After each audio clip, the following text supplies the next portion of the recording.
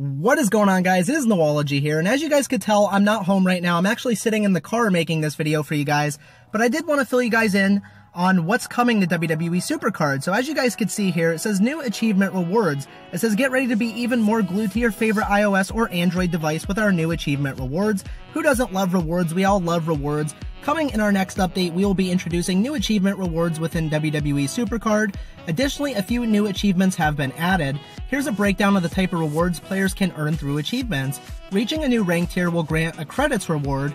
Completing various milestone tasks, such as training or proing a card, will reward the player with draft picks. Playing 100, 500, and 1000 games will reward the player with a male superstar card, starting with rare, super rare, and then ultra rare respectively.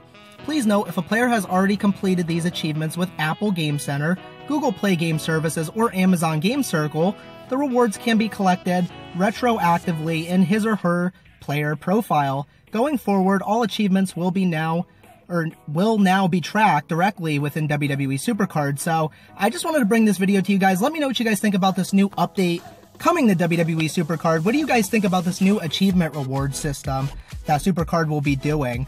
I'd love to hear your comments down below, but I'm Wwe, guys. Thanks so much for watching. If you did enjoy the video, slap a huge thumbs up on it. Maybe subscribe if you're new, and click the bell notification for more. Thanks so much for watching, guys. I'm out for now. Peace.